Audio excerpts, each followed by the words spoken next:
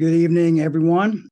We have a great presentation in store for you tonight, our very own Worshipful Brother Dan Kemble.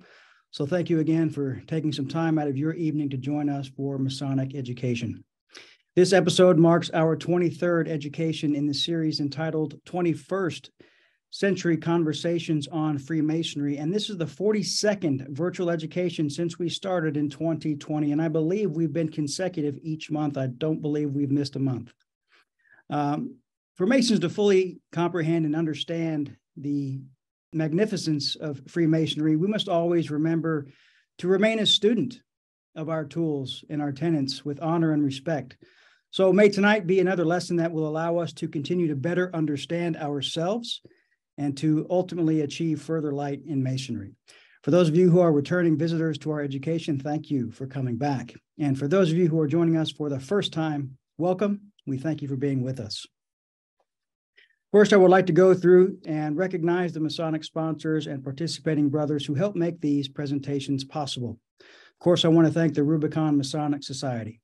I would like to thank the Ware Lodge of Research. I'd like to thank Lexington Lodge No. 1. And the brothers who are assisting with that know who they are, and I appreciate your assistance very much. Worship Brother Tom Nitschke, will you please do the honors, sir, and deliver the opening devotion? Brethren, if you'll join me. Great architect of the universe, as we gather together today for this meeting, may we be guided in all that we say or do by a strong sense of your presence with us. Grant us for our labors the wages proper for us, the corn of nourishment, the wine of refreshment, and the oil of joy. May our meeting together on this day be such that nourishes and sustains us in the work which is ours as Masons. May the friendship we share as brethren give refreshment to our spirits. May the proceedings in which we are engaged and the friends we greet today give us joy that encourages us, revitalizes us, and adds deep meaning to our lives together. Amen. Well said, brother. Thank you very much. Brothers, as you know, the Rubicon Masonic Society is a special group, and it's a group that is brought together Masons to assist in the improvements of oneself by establishing a deeper understanding of Freemasonry, its traditions and practices, and further cementing the brotherhood of the fraternity for the betterment of mankind. Any opinions expressed during this virtual education will be those of the presenter or the participant. They do not necessarily reflect the views of any lodge or Grand Lodge or the Rubicon Masonic Society. By participating with us, you do consent to our guidelines, and our full disclaimer can be found at Rubicon Masonic Society/disclaimer. Brothers and friends, as you know, these are not tiled meetings. Masons and non-Masons are more than welcome to attend and are encouraged to participate. So please be mindful that anything discussed this evening should be suitable for Masons of all degrees as well as non-Masons. Gentlemanly manners are to be expected at all times. No alcohol, no smoking, no food or foul language during the presentations. There will also be no discussion of politics or religion at any time. Some quick recommendations. Recommended attire for each meeting is coat and tie. Please type your name and any appropriate Masonic title or location under your video. If you're not a Mason, please simply type guest after your name. Please enable your video camera so all attendees can see you. Please reduce background noise, turn off all computer programs to eliminate outside distractions. And of course, please be patient should any technical difficulties occur. Brothers and friends, tonight's guest presenter is Worshipful Brother Dan Kemble, and he will be presenting on the topic Voices of Freemasonry. Worshipful Brother Bizak, will you please do the honors of introducing our very special friend and guest? Yes, thank you, brother. Dan Kemble is a fifth-generation Freemason and a fourth-generation member of Hayes Lodge 517 and Good Faith Lodge 95.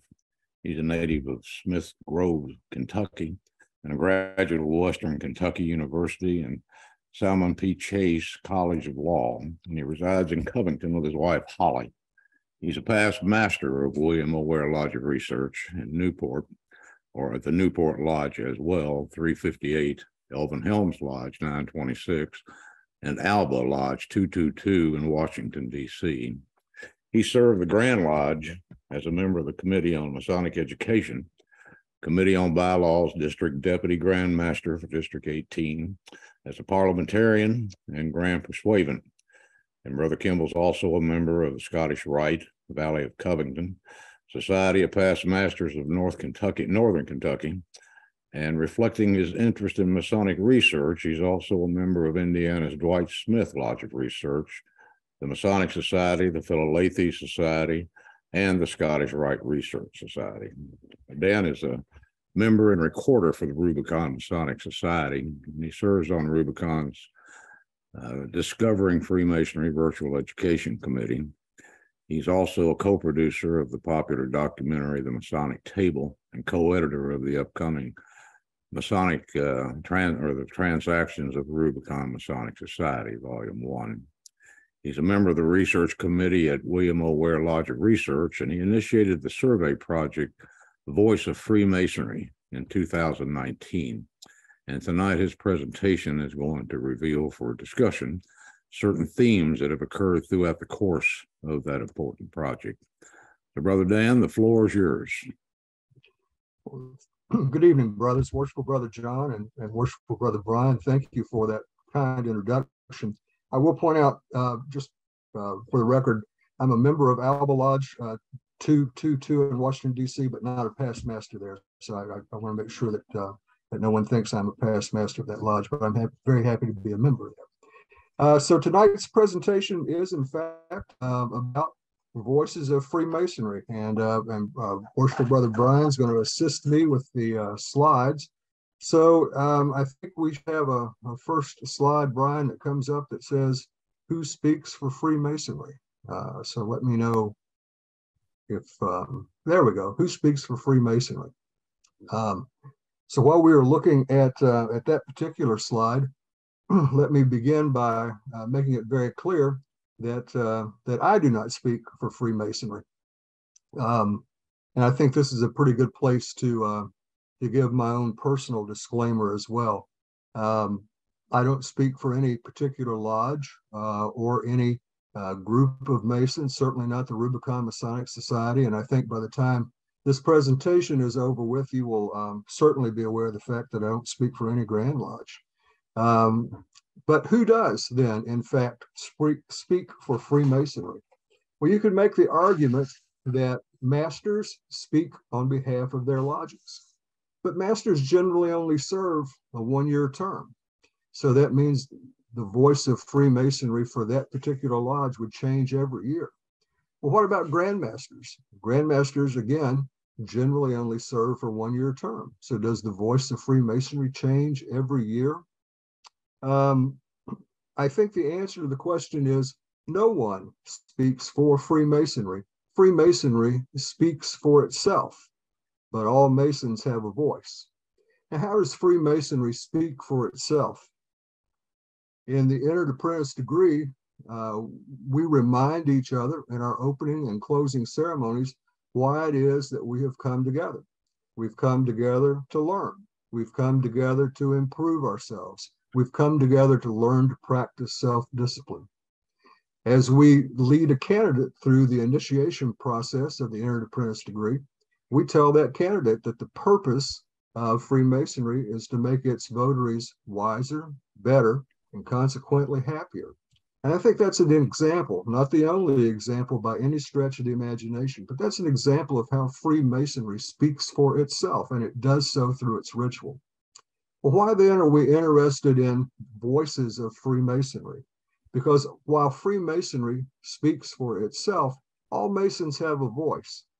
In 2019, William O. Ware Lodge of Research began this particular process of collecting the ideas and opinions of Freemasons who wanted to comment on particular issues relevant to Freemasonry. The Lodge of Research had a desire to capture the ideas of Freemasons with respect to Freemasonry.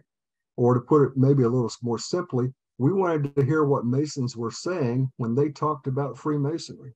We also wanted to offer a forum wherein men could express their thoughts about Freemasonry. So there have been 5 editions of the Voices of Freemasonry to date. 132 men have expressed their views about issues in contemporary Freemasonry. And if you're interested in looking at those, you can find them on our website at William O. Ware Lodge of Research.com. There are many men who have joined us here this evening who have already participated in this particular process. And you may see some of your ideas being displayed tonight, and we'll talk about some of those things. Worshipful Brother Kemble, Now, with my rude interruption, I'm having a difficult time keeping up with the slide that you want to show on the screen with your presentation. Could you give me some time? You're perfect so far, but we can go to the next one. I'll cue you that way. How's that? Perfect. There we go. About the questionnaires. So, as I mentioned, we've done this 5 times, and we have a 6th edition in the works right now. Questions 1, 2, and 10, and these are 10 questionnaires. So questions 1, 2, and 10 are roughly the same on each set, and those sort of set our baseline of the issues that we want to capture. The remaining questions vary with each edition, loosely generated around a central theme. The 132 responses represent a 21.8% rate of return on the questionnaires sent to Freemasons. So it's roughly 1/5. So to get 132 responses, I had to send out roughly 600 different questionnaires to get 132 back. That's a rate of response that's relatively consistent with other surveys that Ware Lodge of Research has undertaken. In 2019 and 2020, we worked on a survey called Characteristics of an Ideal Lodge, and that was exclusively for Kentucky Masons. We ended up getting 476 responses back from that, but we had to send out about 2,000 pieces of mail to get the 400 responses. Again, roughly a 20% rate of return. In 2020, perhaps, or maybe 2021, I can't remember the exact year, there was a committee formed by the Grand Lodge of Kentucky to research the viability of not just using the Not Just a Man, a Mason marketing campaign. And if you're familiar with that, it's a series of advertisements on social media about Freemasonry that was produced by the Northern jurisdiction of the Scottish Rite. There was an electronic survey that was sent out to Kentucky Masons. About 9,000 Kentucky Masons received it, and about 900 responded. So that's a 10% rate of return. One of the things that we have found over the years is that the rate of return is a story all unto itself. And we can talk about different reasons why Freemasons don't participate in surveys about Freemasonry. And I think just to very quickly mention some of those things, there's a small cohort of men, I think, who are hostile to the idea of doing research about Freemasonry in general, and just don't like the idea that that we're collecting data. There's a fear of retaliation in many instances. In the early part of collecting voices of Freemasonry questionnaires, we had one fellow who sent in a questionnaire and was pretty candid in his remarks, and then called me about a week later and said, please don't post that, because he was afraid of retaliation because of his remarks. I have had a couple of individuals who have called me, and this shocked me, quite frankly. I've had a couple of individuals who called me and said that they would really like to help me and like to participate in the questionnaire and in the survey, but they didn't understand. They just didn't understand it, and they frankly didn't possess the ability to complete the questionnaire, and that was a pretty illuminating moment, I think, for me, that we had people who just didn't have the ability to read the questionnaire and determine what it meant. But I think the primary reason, and there's no way to measure this, so we are into the realm of opinion at this particular point, I think the primary reason is that Masons generally just aren't that interested in Freemasonry. And when they get a questionnaire, either electronically or in the mail, the easiest way to deal with it is to ignore it or throw it away. And I think that's one of the things that we encounter in dealing with our fraternity. And one of the things that we who are here this evening probably meet every time we walk into a Masonic lodge, and that is the level of disinterest among Freemasons towards Masonry. All right, Brian, let's look at the next slide. So the first question on every questionnaire is what influenced you to seek membership in Freemasonry. And if you look at the responses there probably aren't any surprises. Family and friends comprise 99 out of the 132 men who responded to that. Now, if you add these up, you're going to get more than 132 because some people listed more than one factor in what influenced them to become Freemasons. But generally, it's all about family and friends.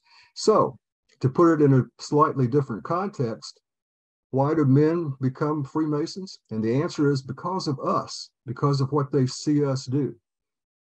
I've been reading recently the works of Joseph Fort Newton. And this, there's a quote in one of Newton's books. It's called The Men's House, published, I think, in 1923. It's a series of articles that Newton wrote. But in one of his essays, he wrote these words: "What's brought about this feeling and attractiveness towards Freemasonry? It's due to the quiet dignity of the men of the order and the noble way that they've shown its influence in their lives. Brothers, we're a walking billboard for Freemasonry." And I think that's something that we need to bear in mind. What attracts men to Freemasonry? We do. And you can see that there are some other issues that have brought men in, some seeking fraternity, some men admitted to a curiosity. Demolay has certainly been a factor and an influence. And then there were some other issues, and I've listed those below: charity, self-improvement, history, esoterics, the principles.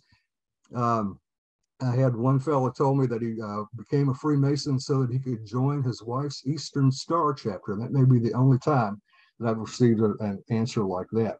But we're the reason that people come to Freemasonry. It's what they see in us and why they want to be a part of the fraternity. All right, Brian, let's go to the next slide. This next question is also in some form found on each of the questionnaires. How would you assess the current state of Freemasonry? As you can see, 58 said it's in decline or danger. That's 44% of the responses. That's a pretty significant plurality.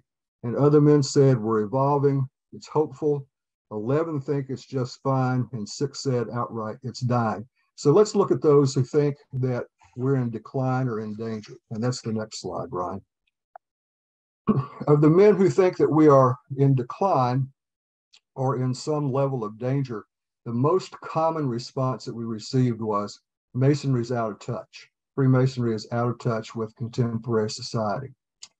There were several men who indicated that we are lacking upstanding men. And I read that in 2 or 3 different ways, and none of them are very good. But if you go back to what Newton wrote, Joseph Fort Newton, that quote that I gave you just a moment ago, if we are the reason that people become Freemasons, if it's our influence and our example, if that's a true statement and Freemasonry is lacking upstanding men, then it tells me that as a rule, as a whole, we don't do a very good job representing our fraternity.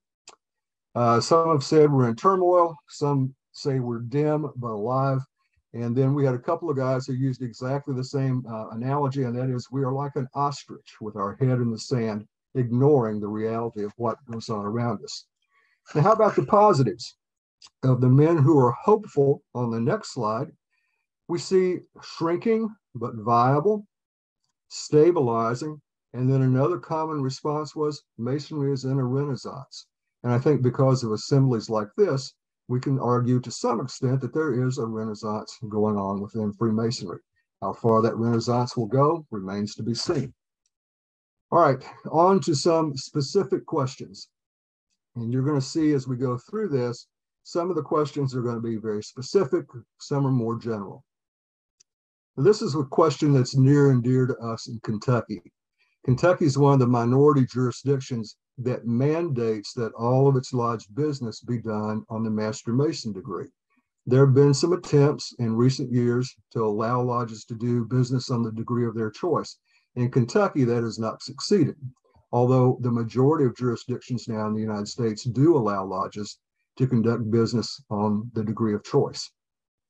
So that particular question appeared in volume 4 of Voices of Freemasonry.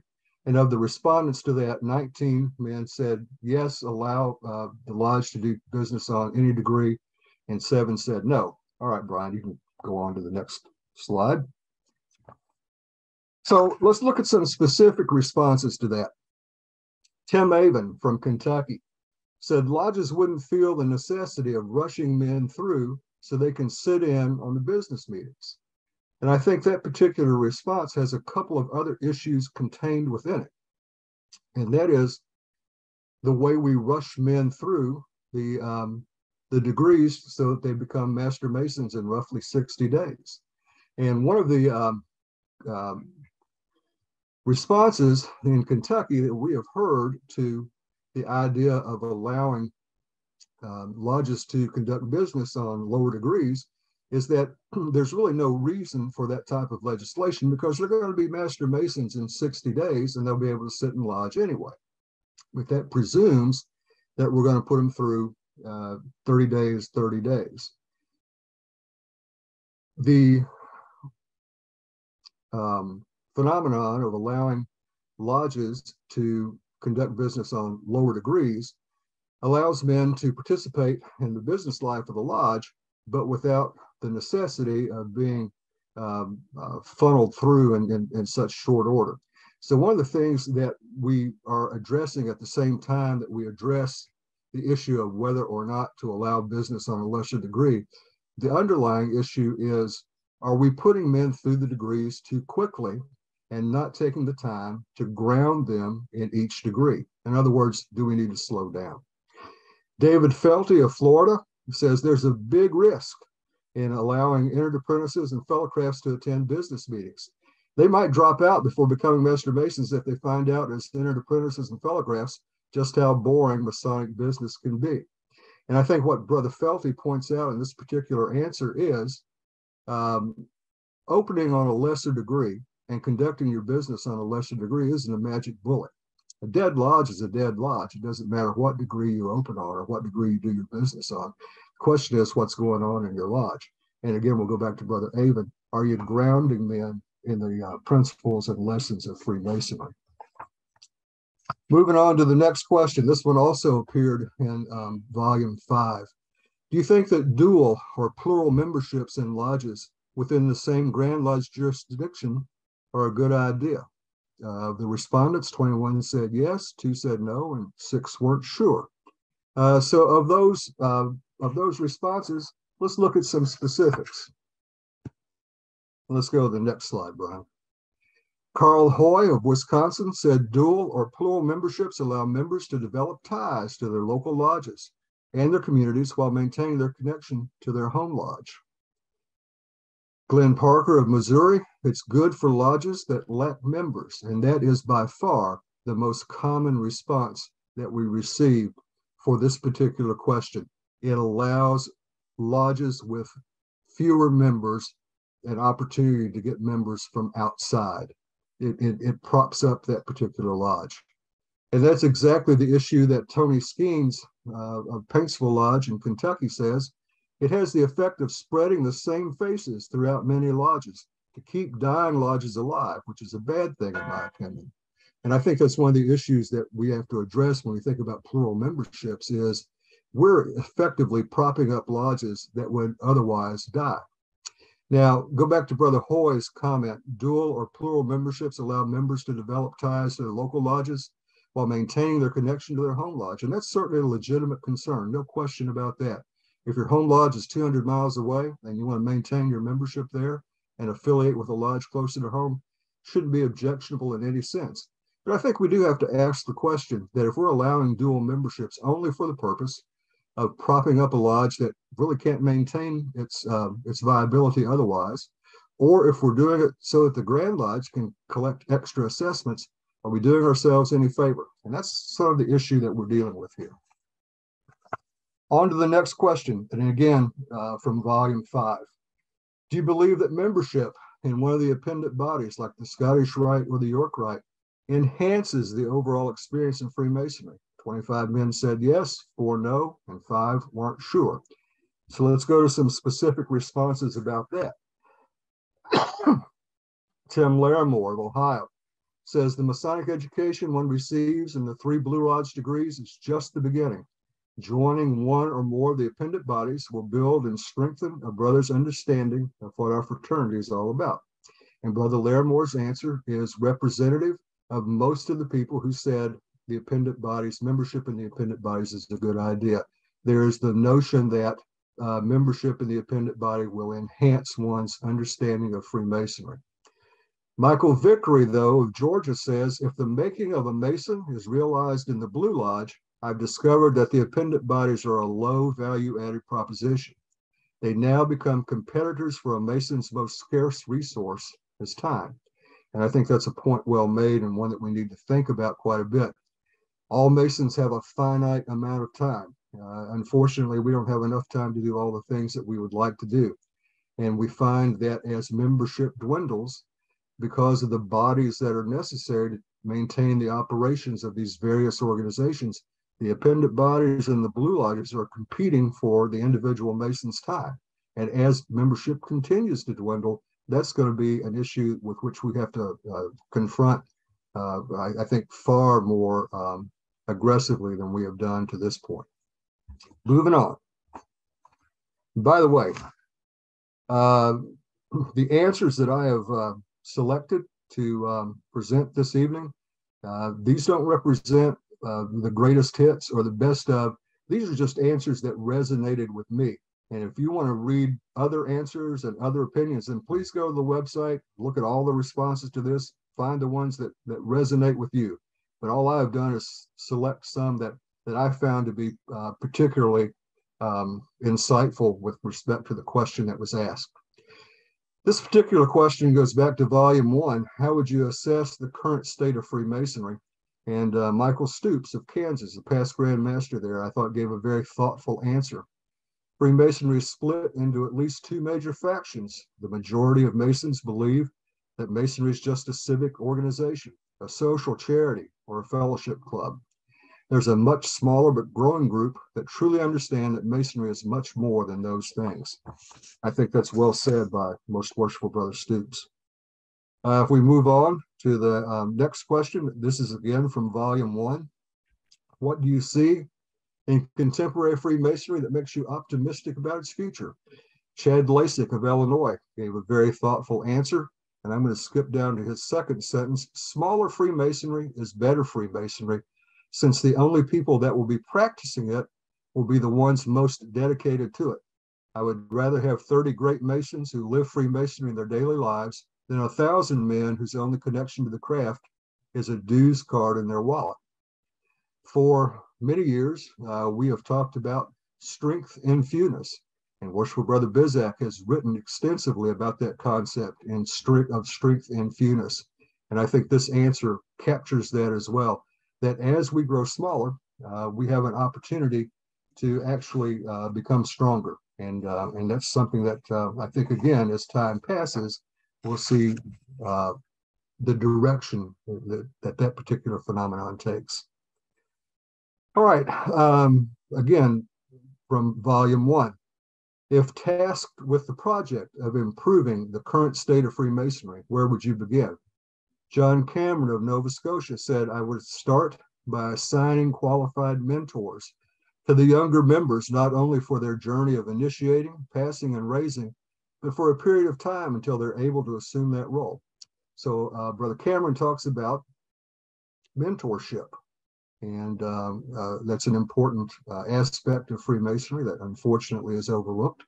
And I think also that particular answer and the issue of mentorship also goes back and addresses the issue of how quickly are we moving men through the degrees? Is this an opportunity to talk about, as we mentor men, to slow this process down to make sure that they are grounded in Freemasonry? And brothers, it doesn't matter to me if men move through Freemasonry in 60 days or 90 days or 365 days. The issue is whether or not we're grounding them. The time is immaterial. We need to be sure that men are being grounded in the lessons, the philosophy, and history of Freemasonry before they're being advanced.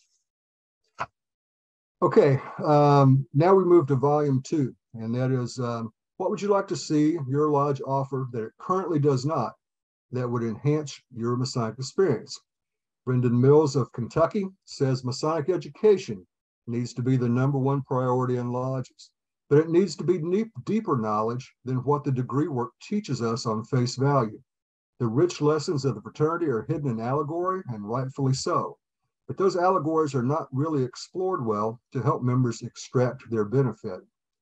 One of the very common responses that I hear when I talk to Masons in various lodges about what it is that they're teaching their new members is that we teach them the ritual, and we bring them back into lodge after their degree, and we walk them through the same ceremony, and we repeat the same words, but we're not educating our brethren beyond the ritual. And I think that's what Brother Mills is asking for here, and it's what he's saying should be a priority in our lodges, and that is an exploration of what the ritual means. What do the words actually mean? What's the 21st century definition of some of these words, and how do they apply to us? I think we have missed in general the practical application of the lessons of Freemasonry to contemporary society. And that again might go back to the answers about the lack of upstanding men, and to Joseph Fort Newton's comments about how we are the advertisements for Freemasonry. Of the things that men said that they would like to see in lodge, but they aren't seeing right now, the top of the list was music, and I was kind of surprised by that. But many men on this particular question said they wanted to see music incorporated into the lodge. A substantial number said they would like to see meditation. More said Masonic dining, and some said the incorporation of technology. A few months ago, we had a wonderful presentation here on this series by Brother Steve Peterson of Lexington Lodge about music. And I would encourage anybody to go back and take a look at Brother Peterson's presentation and look at ways to incorporate music into your lodge experience.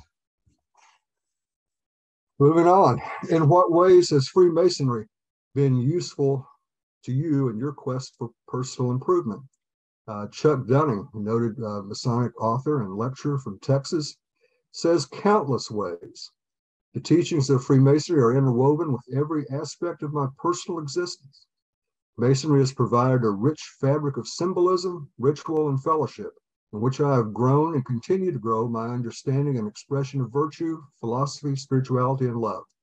It's led me to continue to outgrow older, less lightened conceptualizations of the world, human nature, the divine, and myself. It's facilitated numerous new questions, epiphanies, awakenings, and other transformative experiences. If there is a one-paragraph definition of what Freemasonry can do in a man's life, I would challenge you to find a better one than that. It's easy to see why Brother Dunning is the noted author that he is. That's a great answer. Kevin Sullivan from St. Andrew's Lodge in Kentucky gave an answer that I find particularly one that I can relate to quite well, and that is, it's given me the opportunity to meet and talk to numerous people with whom I otherwise wouldn't have had the occasion to spend time. There are a great number of really good guys that I have only met because of the fraternal tie.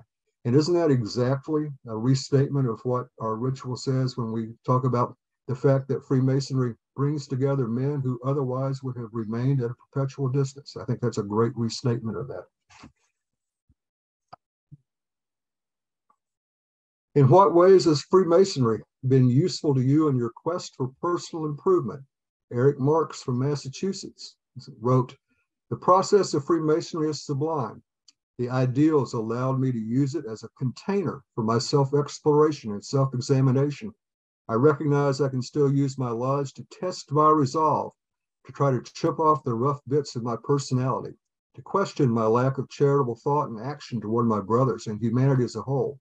It had been my hope that this was the reason that men joined Masonry." It's a very thoughtful answer, and I very much enjoyed reading this brother's remarks on his questionnaire. Philip Blair from Kentucky says, "If I'm candid, Freemasonry has not taught me any principles or virtues that I did not already know. Freemasonry has provided me an opportunity to explore those principles and virtues in ways that I did not realize." Now, several years ago, Worshipful Brother Bizak published a book called "Notable Men in Kentucky History Who Happen to be Freemasons."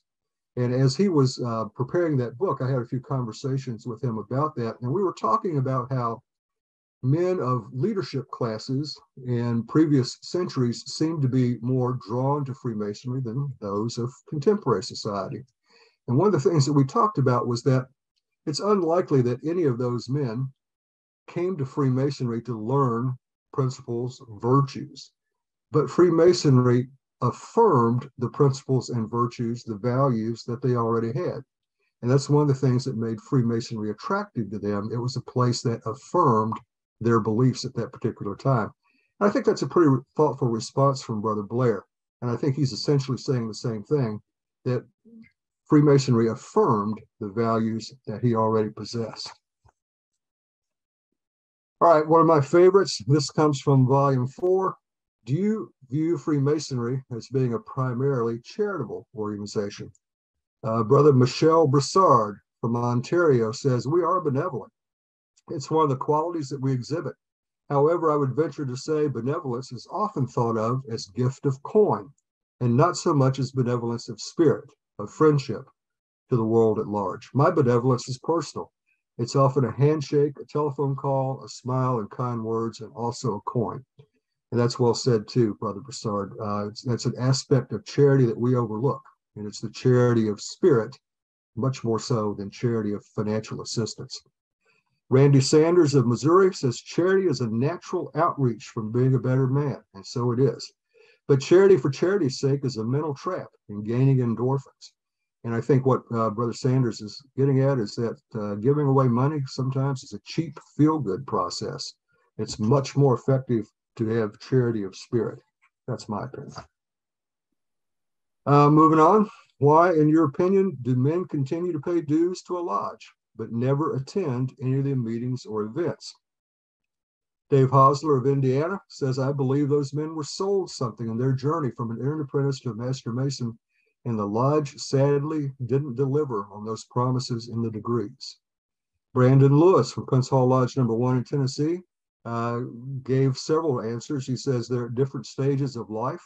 They weren't assigned to do anything after having been raised.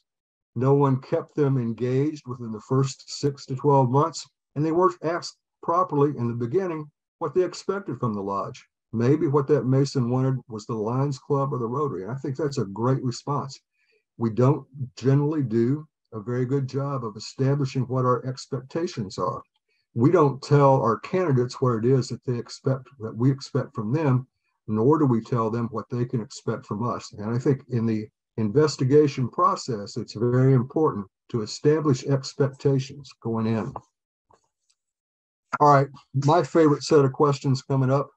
What books written in or before the year 2000 have influenced your Masonic journey?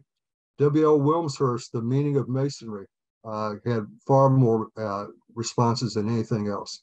So Wilmshurst, The Meaning of Masonry, was the top book published before 2000 that men said influenced their journey. The other books are Dwight Smith's Whither Are We Traveling? Alan Roberts's The Craft and Its Symbols, H.L. Haywood's The Newly Made Mason, Henry Coyle's Comprehensive View of Freemasonry, and the little 3-volume Introduction to Freemasonry by Carl Claudy. I have read all of these except for H.L. Haywood's The Newly Made Mason, and I can tell you that every one of these books is worth your time. If you haven't read them, I suggest that you do so. And through the good offices of Abe Books, a copy of The Newly Made Mason is on its way to my house. So I look forward to reading that one as well. I particularly, of all of these, I particularly like the Carl Claudy set, the Introduction to Freemasonry. Carl Claudy, unfortunately, I think is disappearing in terms of being a well-known and well-respected Masonic author. But his work, I think, stands the test of time, and I recommend it highly. All right, Brian, now we're ready for books published after the year 2000 that have affected men's Masonic journey. The two most cited are Observing the Craft by Andrew Hammer and Island Freemasonry by our own Worshipful Brother Bizak. Both of those are excellent books. I recommend them highly. Others that were mentioned are Chris Hodap's Freemasons for Dummies, Brent Morris's The Complete Idiot's Guide to Freemasonry, Chuck Dunning's Contemplative Masonry, and Mark Tabbert's American Freemasons, 3 Centuries of Building Communities. And again, all of those are excellent books, certainly well worth your time. I hope they're in your Masonic library. So our next question was, with which Masonic author of any era would you like to have a one-on-one conversation? The hands-down answer, and this surprised me, fellas, the hands-down answer was Albert Pike. Way more Albert Pike answers than anyone else. And other responses were Manly Hall, W.L. Wilmshurst, and we had a couple who said James Anderson, and that's a great answer, and that surprised me as well. But I love Darren Gullah's response. Darren Gullah from Lexington Lodge 1 in Kentucky said, Albert Pike, hands down. I really just want to see if he talks the way he writes. So Darren, maybe someday at Celestial Lodge above, you'll get a chance to talk with Brother Pike and see if he really does talk that way. Great answer. The next slide is question 10 on all of the questionnaires. What would you say to a man or say to men who are interested in becoming Freemasons? Eric Marks, again from Massachusetts, gives a great answer. I wouldn't start with saying, I would start with asking and listening. I think that's a great response. What are men looking for? Let's let them talk to us as well as us talking to them. Lee McConnell from Nova Scotia says there's a difference in joining to become a member and joining to become a Freemason. And that's a distinction that we can't make often enough. There is a difference in being a member and actually being a Mason. The latter is not easy work. It's a lifelong commitment. If you're interested in wanting to improve yourself physically, emotionally, intellectually, and spiritually, you will have mentors and brothers to assist you along the way, but you will have to do the majority of the work yourself because it is each individual's personal journey. Be warned of the solemnity and importance of the step you're about to take. I think most of us have heard that language somewhere along the line. And I couldn't address this question and not include Brother Bizak and Brother Brian Evans here as well, because I thought their answers were particularly insightful as well. Brother Bizak said, make an effort to understand the idea of Freemasonry, what it is and what it is not. It's a great answer. And Worshipful Brother Brian said, Freemasonry doesn't offer a prize at the end of the journey. The prize is the journey from the first step until the last step. And Worshipful Brother Brian, that's a great turn of a phrase. There may be a future for you in Masonic communication. Lastly, and this is where I want to end up, and that is back again on volume 1.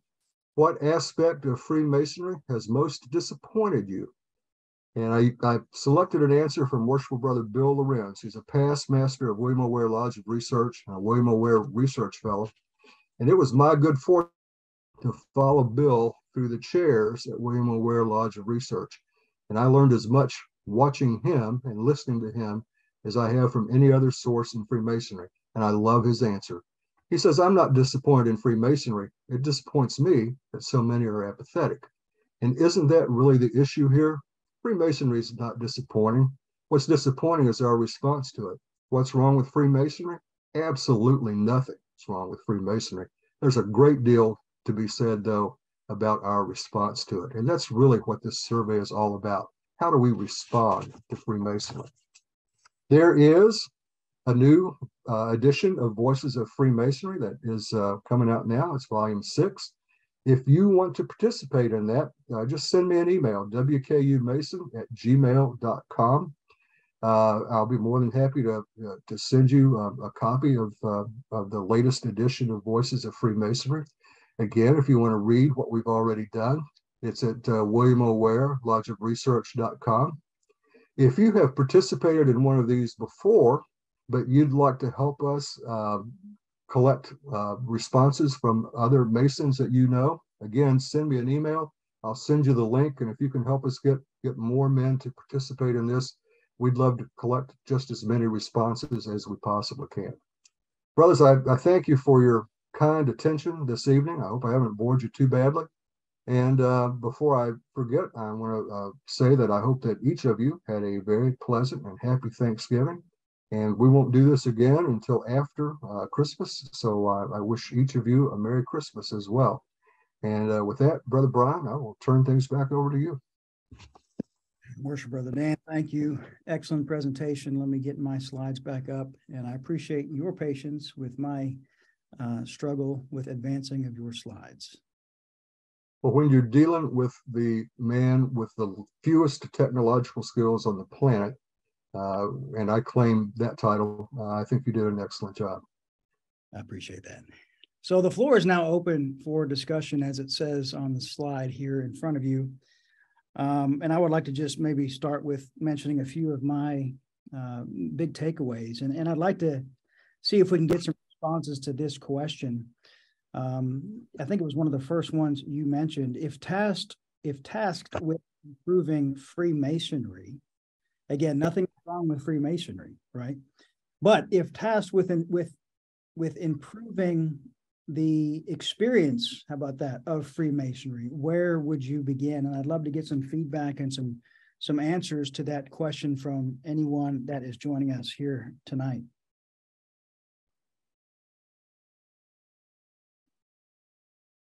So while we're waiting for some responses, Dan, what is your response to that? Since you've seen all of this information come in, you've seen all the different opinions, good, bad, and ugly, so to speak. What are your thoughts on that question? Come to an agreement within your lodge as to what the purpose of your stated meetings are. I think there is a general default, and that default is the purpose of our meetings is to listen to the minutes being read, pay any bills, and plan any activities that might be coming up. And that's kind of what we fall to. But I don't think that's really the purpose of our stated meeting. So why do we meet? Why do we come together on a monthly or bi-monthly basis? What do we do that's different and should be different than any other place that we can go? The product that we have that no place else has is Freemasonry. So if you want my approach to improving the Masonic experience, focus your stated meeting on Freemasonry. Let's, instead of emphasizing the business or the mechanics of the lodge, let's explore the philosophy, the history, the symbolism, the meaning of Masonry. You know, some of the older constitutions, and I'm talking about constitutions that predated Anderson, had provisions in it that the craft should spend an hour of each meeting talking about Masonry. I don't know how realistic an hour is to do that now, although I think if we started doing it, that hour would go by pretty quickly. But we shouldn't lose fact of the sight that what makes us unique, what we have that nobody else has, is Freemasonry. And because we have that, that should be our focus. That's what we came there to do. So that's where I would start, would be refocusing the meeting so that the focus of it becomes an exploration of Masonry and not the mechanics. Well said. Well said. I'm going to take it one step further and just expand on what Dan said. I think that is the primary business of the lodge, is the exploration of Freemasonry. And if we ask ourselves in the lodge, every time we're doing something, are we exploring Freemasonry by doing this? Now, there's some side angles to that, of course. There's certain things we have to do to be able to explore Freemasonry, but that's not what we're talking about. We're talking about what is the primary business coming together in state of communications. And the primary business is the exploration of Freemasonry. Well said. So it's not paying bills and reading minutes. Well, I think we have to do those things so that we can explore it. But when we do it as a primary part of our purpose of meeting, it's hardly exploring Freemasonry. So why, in your opinion, John, did the administrative side of Freemasonry take so much control over the exploration side of Freemasonry? I think if we go back and look at factual history, we find that men were not taught or instructed beyond ritual what Freemasonry was, and the natural gravitation was to the mechanics of Freemasonry. It was simpler. and we can practice those things that are more convenient aspects of it. Mm-hmm. And wasn't there something in our Grand Lodge Constitution that was changed mid-20th century that didn't require education to be a topic of discussion? Am I getting that correct? Yeah. There was a bylaw, an 1802 bylaw, that said that every master and every subordinate lodge or his designee would, at each stated communication, give a lecture on one of the 3 degrees of Masonry. And in 1833, that bylaw was abolished with no explanation. But I think it's kind of natural as to what you can suspect happened after that. Yeah. Rodrigo, did you have a comment? Yes, actually, I just wanted to thank Brother Kemble for a great presentation.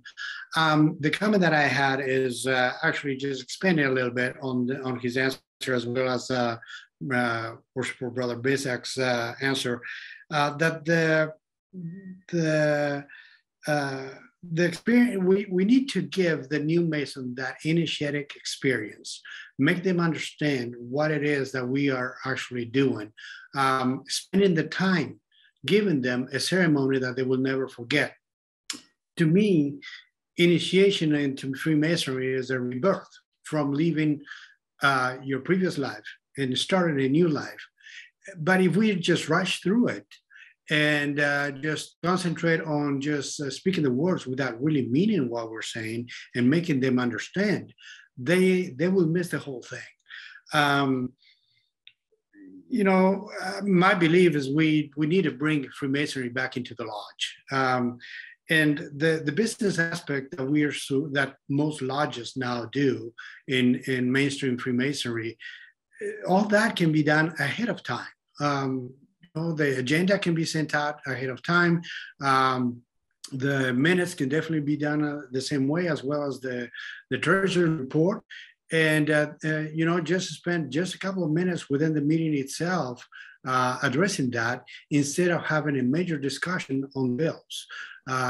In the meantime, spend all the time that we need to spend on educating our new Masons, on educating all of us, not just the new Masons, but some Masons that have been around for several years that do not understand still what Freemasonry is supposed to be doing.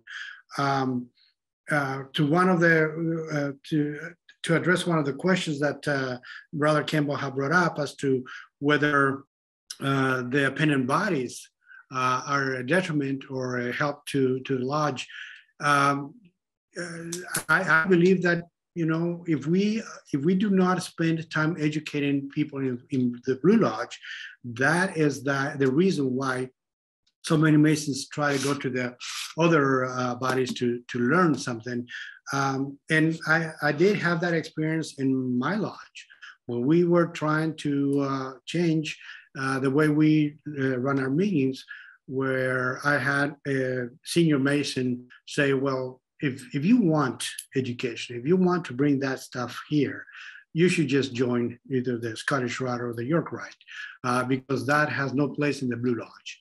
And unfortunately, for the last 60 years, that has been the trend. And we have been able to change that in my lodge. We are, I love the word Renaissance, because that's how I feel we are doing what we're doing right now in Liberty Lodge in Missouri.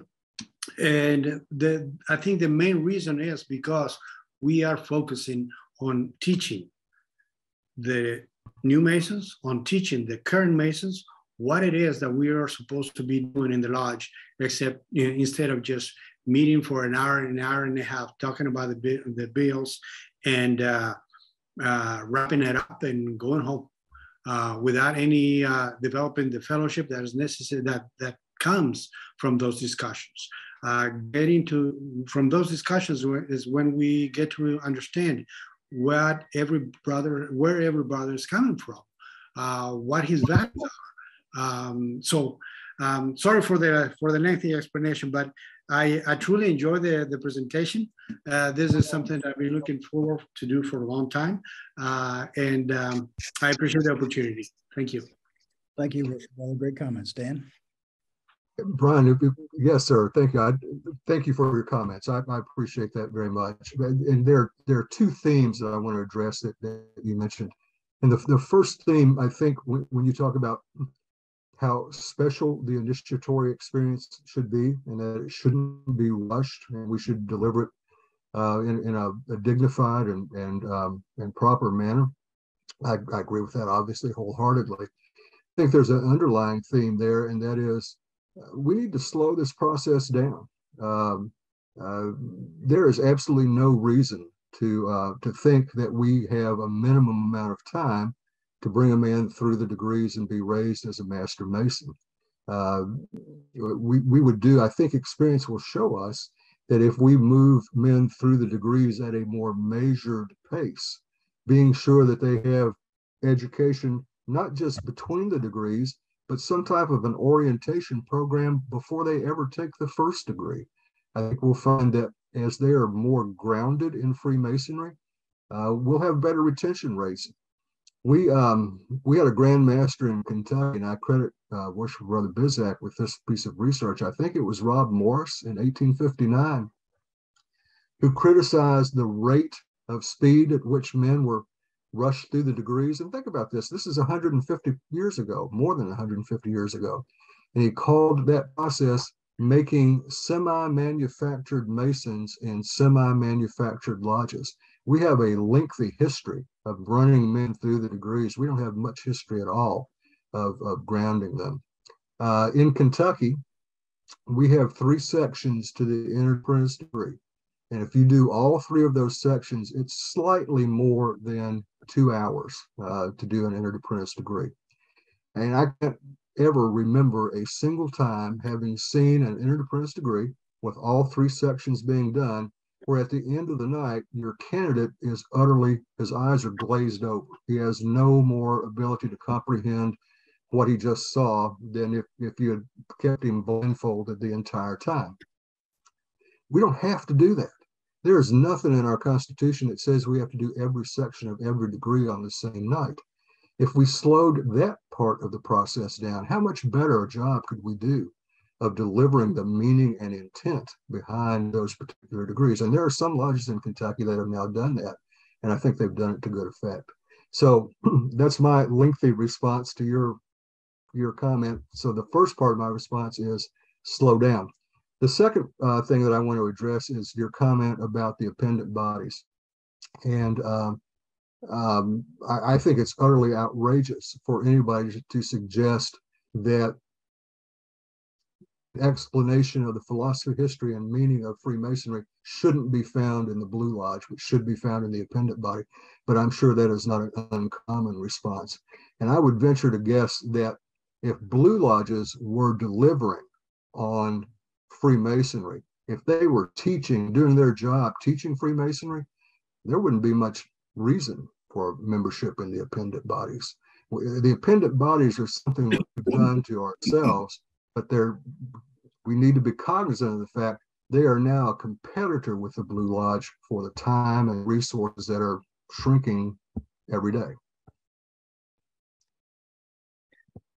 I want to ask Brother Jerry Johnson to comment on something that you said about orientation. Brother Jerry, we have an orientation at Lexington Lodge No. that we started fairly recently. I don't even know if it's been a full year yet, but would you mind just giving a comment on how that process works and how we handle it? Sure.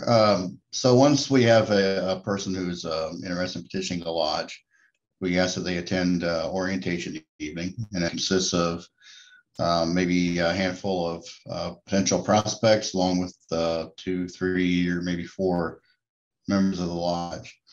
And so during that orientation, which takes maybe an hour or 2, they'll get a tour of the lodge if they haven't already had one.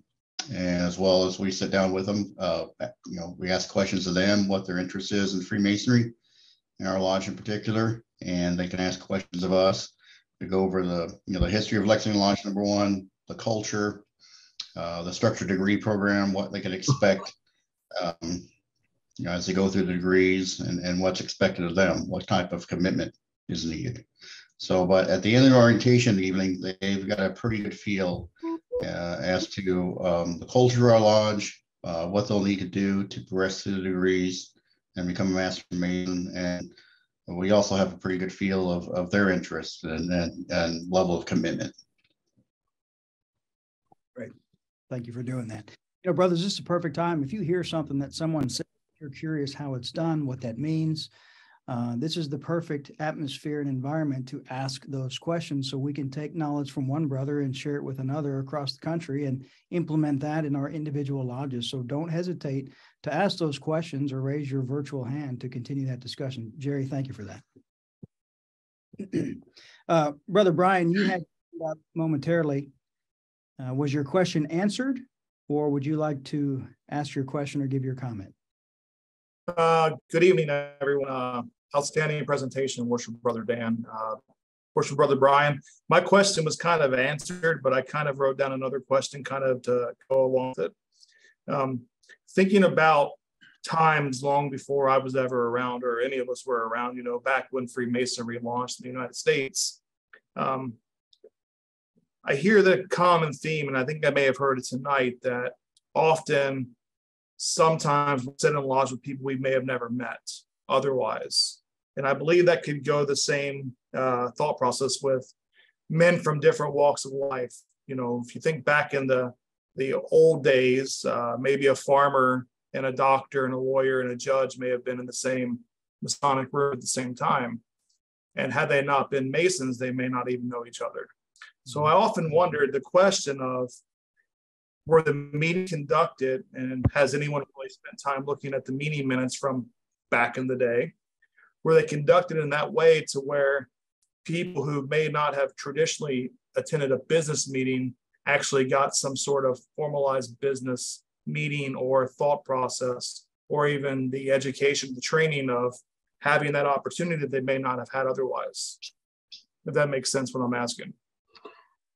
Yes, it does. And that's a good question, Brian. And if you read some of Chris Hodap's work, Chris Hodap has written about this also. And he would tell you, and I think there's a lot of truth to that, that in the age of fraternalism, the golden era of fraternalism, you know, something like, you know, 1 out of every 3 men, every 3.5 men belonged to some type of organization, whether it be Freemasonry or whether it be, you know, the Odd Fellows or some of the other organizations that have sort of passed into history at this particular point. But Brother Hodap's point is that all of those institutions were training grounds for civil life. Men learned how to conduct a business meeting. They learned how to make motions. They learned how to take minutes and keep records. So in many ways, the fraternal organizations in the United States were a training ground for civics, public life. So it wouldn't have been uncommon for a person who was a leader in a fraternal organization to then become a leader of a community, a town, perhaps a state. So I think there's a point to be made there that, you know, one of the roles that Freemason filled and that other organizations filled is that it was kind of a laboratory for civics in a particular respect. And let me, you know, hasten to say that each lodge has business, and that business needs attention. It's just that in so many instances, the business of the lodge has become the focus of the lodge. And I think it's possible to keep the focus on Freemasonry and still attend to the business. But that's a good question. I appreciate that question very much. And if you look at Chris Hodap's work, I think he's written quite a bit about that. And I would agree, Brother Dan. I think you and I did some travel a year or two ago back when I was still in Kentucky. And I believe we sat through several meetings where the focus of the meeting was the lodge maintenance or something that really didn't bring a lot of value to our travel. So I can understand what you're saying on that. Thank you for answering. Sure. Great. Thank you. Yeah, Brother Terry, go ahead. First off, I want to thank y'all for allowing me to participate tonight. I took the liberty of jotting down a couple of notes of some inspiration I got from Brother Dan during his review of the research about that we are the reason why men came to Freemasonry, which triggered a thought that we have the institutional Mason. That's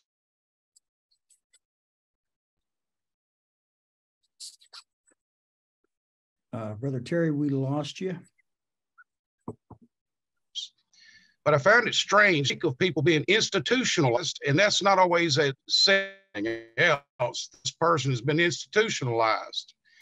I'm feeling that what has occurred is that we are institutionalizing too many of our brothers, and that we don't see it, and that expectations that this is to be a personal relationship, a personal practice of Freemasonry.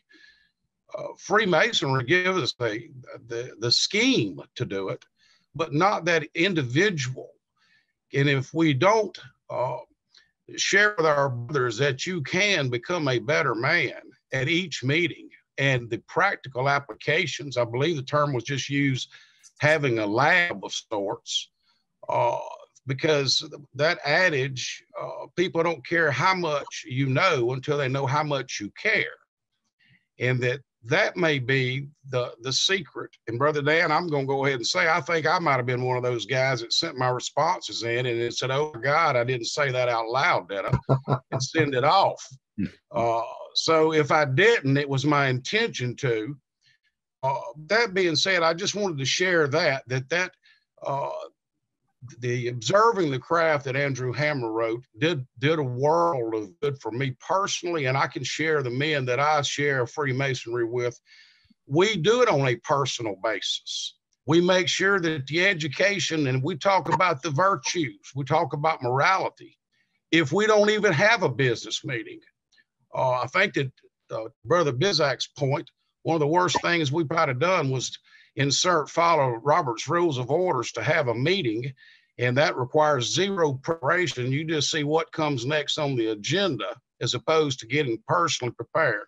Anyway, I want to thank y'all again, but that was just some thoughts that I had about that's working in my close relationships, is moving away from institutionalizing each other and making it a personal form of self-improvement and small group. Thank you once again for allowing me to share that thought, but I got a page full of notes out of what I got here tonight. I'm excited that I was actually here. Thank you. Thank you, Brother Terry. Dan, you want to respond? Worshipful Brother Terry, thank you very much. And don't worry, I'll be happy to send you another volume of Voices of Freemasonry if you want to participate in volume 6 that's coming out. You know, to your point about institutionalization, I think that's a great point. Several years ago, sometime within the last decade in Kentucky, we had a particular lodge that adopted a charitable program. And it was a really, really, really nice program, and it worked well for them. And when word got out about that particular program, other lodges began to copy it. And then the Grand Lodge got behind it and endorsed it, and it became one of the focal points of a Grand Master's program for several years in a row. So I don't know if you have district meetings in Mississippi or not, but we do in Kentucky. And the lodges assemble, probably 15 or so lodges per district, assemble once a year. Our Grand Lodge officers would go down the line and say, how many of your lodges that are here today participated in this program? Then to what extent did you participate in the program? And it all became about numbers. How many participated? How much did you donate? So you saw the shift in a very good idea for a particular lodge to an institutionalized approach to that same thing. And the spirit of the program evaporated completely. And it's a program that we still do, but it is completely reduced to going through the motions now. So at some point in time, I would love to have a conversation with you about what do we do when there's a great idea like that? How do you keep it from becoming institutionalized? I don't know the answer to that, but I'd sure love to have that conversation. Yep, good question. Worshipful Brother Tom, go ahead, sir. Worshipful Brother Dan, great presentation tonight, and I really want to thank you as Master of Ware Lodge of Research, all that you do for our research lodge. So I want to at least say that. But my question to you is, if apathy and the lack of knowledge of true Freemasonry is the culture, how do we challenge the thought process of those who are entrenched in what they already think is Freemasonry that may not have been what we believe? I'll go back to Eric Marks. Eric Marks gave a response to the question of what would you say to men who are interested in becoming Freemasons? He said, I wouldn't say anything. I'd listen. So I think one of the things that's incumbent upon us is to stop talking and listen to what these guys say. I mean, if we have a conversation with a Mason who believes that the purpose of Freemasonry is to conduct the business of the lodge and plan charitable events, let's have that conversation. Why do you believe that? And you know, what do you find fulfilling about that? How do you see that as being fulfillment of Freemasonry's role? What do we come here to do? And how does that correspond with that? I think once we start those conversations, I don't know that we're going to change an awful lot of minds, but what we might do is open some minds to the point where people begin to realize there is more to Freemasonry.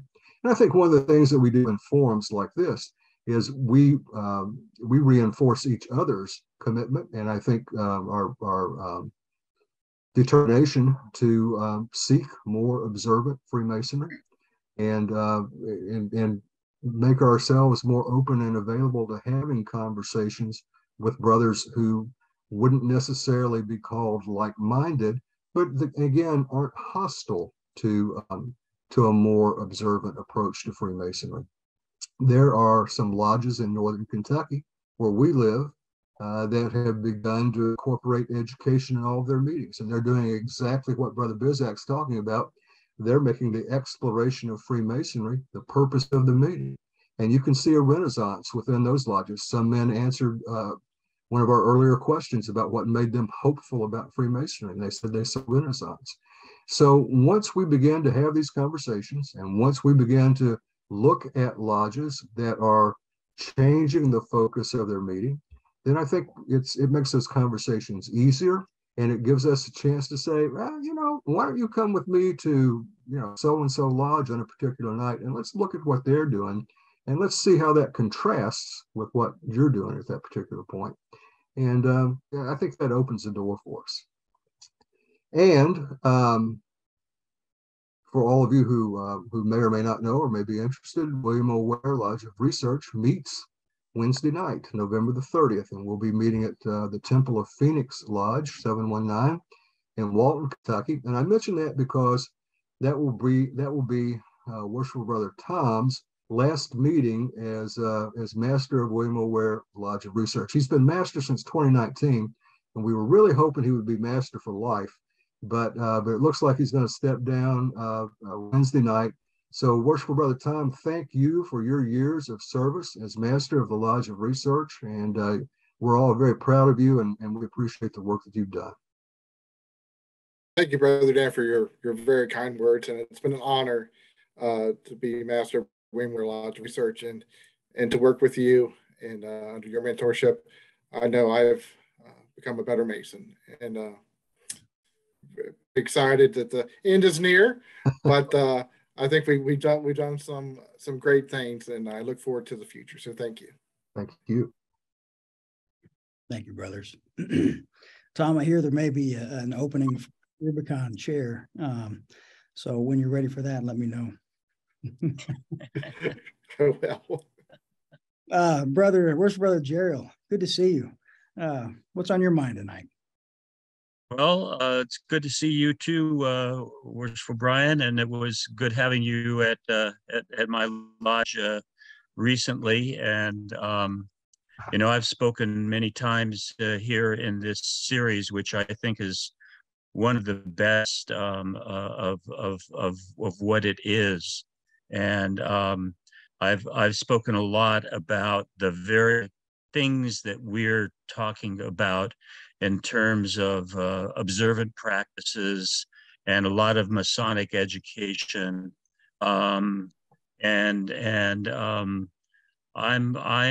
part of a lodge now that's turning it. It is an old traditional lodge, and there's that element, but we're really building from the bottom up a thirst for and a quenching of that thirst, and it's all built around Masonic education, taking our time, being slow about it.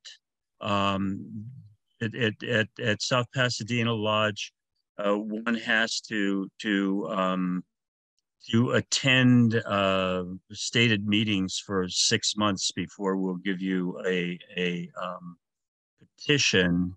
And during that time, we have pretty frequent orientation stuff, and we really centered around letting the men who approach us know what our program is, to prepare them for the fact that after they get through this 6 months, once they get into the line to start receiving the degrees, it's going to be at least 1 and maybe a 2-year process. We have extensive classes between the degrees and all of this, and I don't want to take up too much time here with it, but I will mention that I would really love to be invited again to address this group in the coming year. The talk I'm giving now, I call Guarding the West Gate, and it describes this process of really engaging with men and making sure over that 6 months period before they get a petition that they know what they're getting into. If they're not interested in a lodge that has a lot of this kind of stuff, if they want to be made a Mason really quickly and do all the social stuff, we'll help you find a lodge that'll accommodate you for that. But we really are requesting a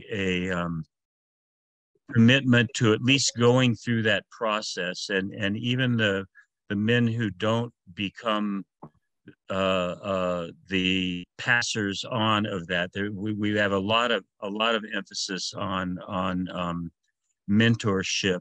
Everybody that does come through that now is at least very open to things. We're going to be starting this next year, beginning having a 15-minute meditation right after the opening to condition the environment. We now have at least a 10 or 15-minute element of Masonic education in every meeting, and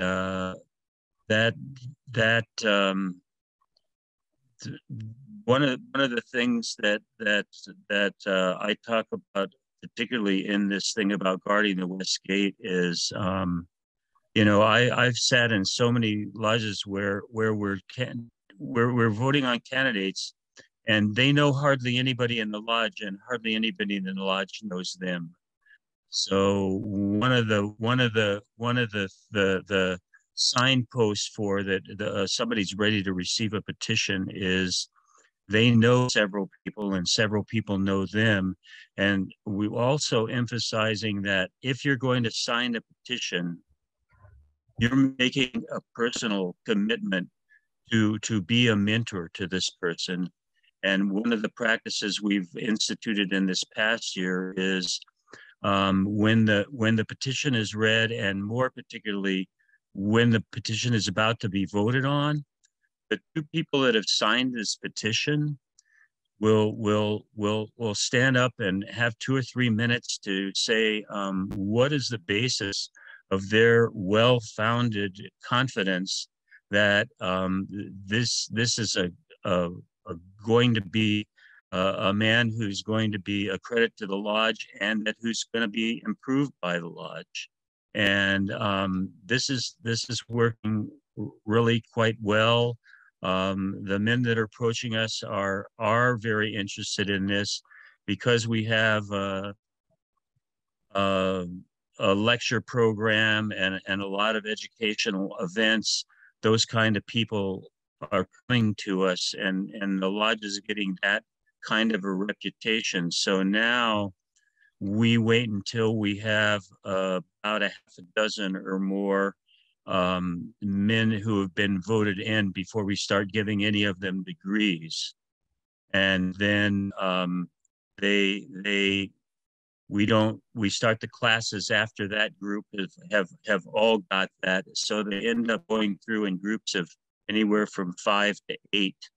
And through the classes and meditation sessions and things like this, they're already bonding with one another. And I would like to really pitch that holding your stated meetings in the first degree is really essential, because as soon as they've got that degree, they get to start coming in and participating, and can't hold office, they can't vote, but they can talk, they can see how Masonry works, it's all of the stuff that we've been talking about tonight. And I really want to thank you guys too, and especially you, Brother Dan.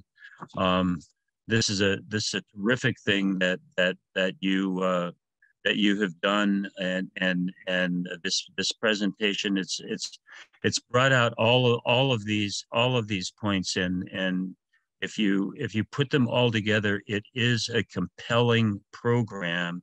And if you take your time to sort through who are the people that are really responsive to that and bring them into your lodge, and the ones that want to be in a social lodge or charitable lodge, and I've taken people who I don't think really ought to be in our lodge, but I know another lodge that would be a good lodge for them, and taken them and introduced them around in that lodge. I do think that there is a groundswell for what we've been calling a renaissance, and I do think that at the beginning point, though, is that guarding the West Gate, making sure that the people that we're voting in, they know us and we know them, and they want what we're offering, and then we deliver it to them. And that's a system that I see working very well and really growing spectacularly at South Pasadena Lodge. Well, Brother Gerald, thank you for that. And yeah, I think we would probably all agree that there may not be any more important responsibility than guarding the West Gate. So thank you for that. Brothers, we are going to move on to, we're going to take 2 more raised hands, and then we're going to move on. Worship Brother Bizak has a question or comment he wanted to make, and then we're going to proceed to close because the hour is drawing late. Brian Thomas, which is interesting for me to say because that's my first and middle name. Brian, go ahead. Well, thank you so much for allowing me to join you tonight. It's a great honor. My home lodge is Myrtle Lodge in state of Washington, and I'm a member of Walter F. Meyer Lodge of Research in the state of Washington. I was struck by some of the discussion that what people will get out of Masonry. We had a meeting very recently, and we came up with 4 things that are important, that people that have been in Masonry for a long time really think that they are thankful that they joined Masonry for. One was diversity. The diversity of the men in lodge, the social and economic diversity that we have. No other organization will have that kind of diversity where you can meet people on various levels and enjoy each other's company. The other is the idea of trust and respect. A Mason trusts and respects others, and we build on that in our lodges, that I will trust and respect you, and in turn you trust and respect me. Another important thing is equilibrium or balance. We don't recognize it in our ritual, but the ritual itself is trying to tell us to be balanced, equilibrium. Don't, you know, our principles, our virtues all tell us to seek balance.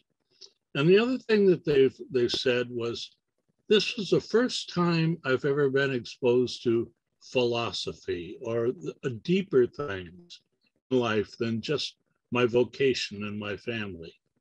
I was struck by those four things. Everybody agrees that brotherhood is important, but when you look at the people that stay, those are the things that have grabbed them and keep them there. We talk about Masonic education a lot, and we think of it as learning the rituals. And you know, we talk so much about how and why and where and when, but we never talk about, don't talk about the why. We talk about the superficial stuff. Why do we do what the heck we do?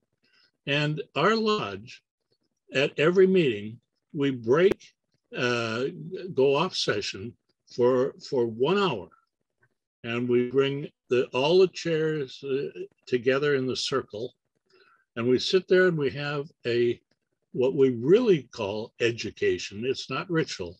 It's talking about Masonry or philosophy or even religion. All those things that would deal with what makes us good and wholesome human beings. And we've been doing that since 2003, and in the state of Washington now, probably a fifth of the lodges do that. And it's very valuable, and I really encourage you in your lodge to take a break, maybe half an hour, but and let the conversation roll. Don't have it a lecture. Let everybody participate, and it keeps our lodge together. It keeps a lot of other lodges together, and it keeps Masonry together. Thank you so much for letting me share something with you, and I've enjoyed the session. Thank you, Brother Brian. Well said, great comments. Appreciate your attendance here tonight. Brother Bruce, go ahead. I want to thank Rubicon. I want to thank William O. Ware Lodge, because in the last, 2-3 years that I've been attending, I've learned a lot. We just had our stated meeting for Kill Winning Lodge 356 in Cincinnati, Ohio. And I always thought that, well, my Masonic son is going to be the master this coming year. And I've watched him, and I thought that I would be hopefully sitting on his right to whisper in his ear when he missed a word or forgot something. But he texted me and he said, I want you to be the lodge education officer. And at first I thought, I would much rather be the chaplain. But then we kept discussing it, texting back and forth. And I said, okay, well, if you're going to keep that person then he needs to learn the prayers, because he's been the chaplain for 2 years. And I thought about being the LEO, and I thought, yeah, that I can help shape our lodge to be a lot better and hopefully start to grow again, because we're one that is suffering from decline. And I've appreciated so much all that I've learned of things that other lodges are doing here, and talking to the brothers here. And I have also asked Brother Dan Kemble, if I can meet with him, since he lives so close, so to speak, right across the river, and give me some ideas and thoughts about how to go about what to do. And tonight's meeting gave me some thoughts for that first, because we have installation in December. So my first time will probably be in January. But I want to thank you all for listening to me and helping inspire me from your words. The one thing that when I was starting to join, or after I had joined, I asked my dad, and I said, why did you become a Mason? Because he was never an active Mason, but he was going to night school and got married to my mom.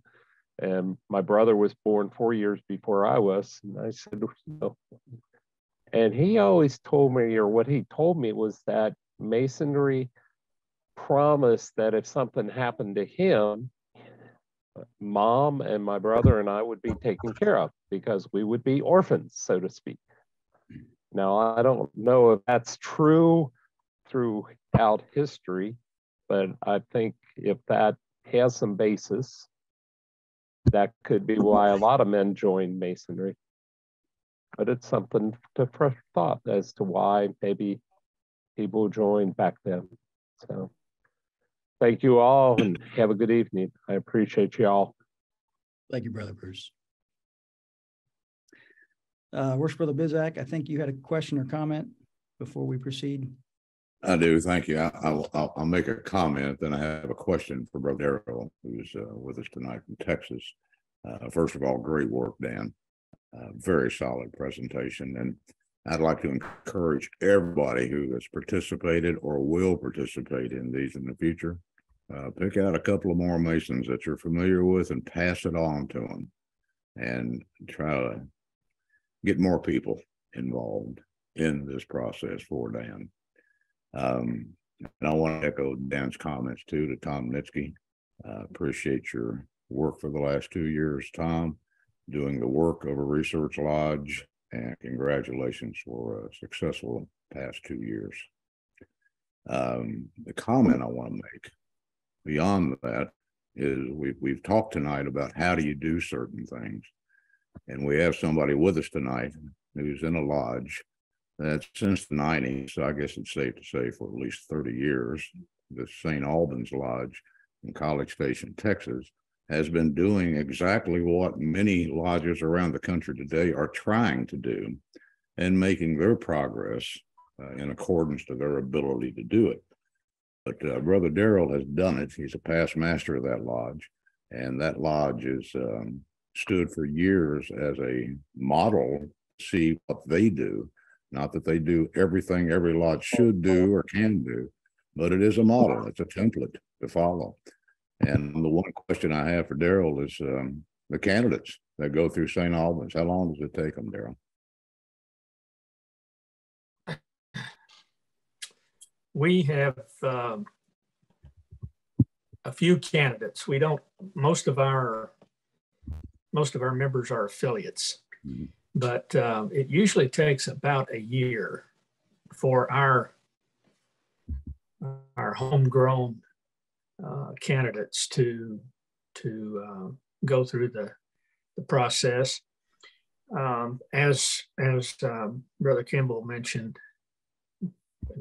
in his discussion, we start with a little bit of priming before they take their first degree. Their mentor is someone that stays with them the whole time. He's one of our senior members of the lodge, and walks him through all of his work, all of his degrees. And we're very fortunate that we have a few guys like this that have the time and will take the time with our candidates. I kind of ramble there. I'm not sure I answered your question, but it usually takes about a year for our candidates to go through the process. And we try within a very short period of time to put them to work in the lodge. It may be roles such as steward, and you really get your feet on the ground in our lodge when you take on that job. But if that wasn't the question, or if I missed the point, I'm sorry. I'll try to do better. No, I think you answered the question. And the main thing is I wanted to call the attention to everybody else in the room that St. Albans is a great resource. And I would encourage you to call the other members down there who served as past master, or any of the members actually, and talk to them about what happened in their lodge. How did they make it become what it is? It's a great story. Yeah. Thank you. Thank you, Darryl. Thank you, Brian. Dan, I want to give you the final word before we move on. Anything else that's on the top of your mind to let out for this presentation? Two things very quickly. At some point in time, and I think sooner rather than later, the Rubicon Masonic Society is going to be publishing the first volume of its transactions. Included in that transactions is a paper that Brother Jerry Johnston wrote about guarding the West Gate. And we have heard several people tonight talk about the importance of guarding the West Gate. And Jerry's paper is one of the best that I have read in quite a while about that. And it's a completely different and unique perspective. So when the transactions are available, I would encourage each of you to get a copy, if for no other reason than to read Brother Jerry's paper. It's an excellent paper. And lastly, I'll close with this, and that's very simple. All Freemasons have a voice, and we want your voice to be heard. Thank you, brothers. Thank you, Dan. Great job. Brothers, next month, I'm going to have some big shoes to follow up on with this presentation tonight, and I will be giving the final presentation of the year. It will be on December 26th, the day after Christmas. I will be there, and I expect everyone else to be there too. A couple months ago, Dan gave me a book, and it was a book, Ethics of Freemasonry by Dudley Wright. And he asked me to read this book and write a book report on it. And what I'm going to do is present about that book. And I think, and hopefully you'll really enjoy it, because it's a small book, but it has a very big meaning and purpose behind it. So look forward to presenting that next month. John, do you want to mention and discuss this slide about the Philalethes Society? I do. Brothers, I won't take up much time, but this is important. You may already have enough information about Philalethes, but we know that not everybody does know about Philalethes Society. It was founded in 1928 in Cedar Rapids, Iowa, and most of the first 6 members were prominent Masonic scholars at that time. In their earliest days, they were described as an international body of Masonic writers, and it was designed to serve the needs of those in search of deeper insight to the history and the ritual and symbolism of the craft. Now, official membership at that time was limited to 40, and they were drawn from writers and editors of that era. And the word Philalethes itself seems to throw a lot of people, and it just simply means, it's Greek, and philo means lover, and alethees meaning true. So when you put them together, it's a lover of truth. So originally the society had no publication of its own, but it published its work in other Masonic publications. And they tried to get their own magazine started before the Depression and in the years leading up to World War II, but there was a paper rationing at the time. So it wasn't until 1946 that Philalethes and the title they used, the Journal of Masonic Research and Letters, was first published. And it is the oldest and independent Masonic Research Society in America. So we encourage you to consider the Philalethes Society and their quarterly publication as you continue to explore Freemasonry on your own. A convenient link to that you see on the slide, and it also has been posted as the first post tonight in the chat box if you'd like to lift it and copy and paste it from there. I think you'll find the writing, the work they do, and the research in the journal of the quality that every well-instructed Mason should be expecting. And if you have questions about it, please feel free to get in touch with me. Thank you, Brian. Thank you, brother. That link has been reposted for everyone in the chat box. As mentioned previously, brothers, the Rubicon Transactions Volume 1 are in final stages of editing. And of course, you will be notified when that is complete for anyone that wishes to purchase the transactions. And for anyone that hasn't already seen the documentary, The Masonic Table, you can go and watch it on Amazon Prime for rent or for purchase. We'd love to hear your feedback on that documentary if you have time. Worshipful Brother Tom, will you please do the honors of delivering the closing? And President, if you'll join me. Grand Architect of the universe, ruler of heaven and earth. Now that we're about to separate and return to our respective places of abode, well, thou be pleased so to influence our hearts and minds that we may, each one of us, practice those great moral duties which are inculcated in Freemasonry, and with reverence study, and obey the laws of which thou hast given us. Amen. So much to be. Thank you, Tom. Amen. Brother and friends, thank you again for joining us. Our next meeting is December 26th, 7 p.m. Eastern. You can RSVP or invite others to RSVP on our website. Of course, you're already on our list, so we will notify you with that information the morning of. Brothers, be safe. Have a great Christmas. Happy holidays. Thankful for each and every one of you, and have a great evening, and we'll talk to you soon. Thank you.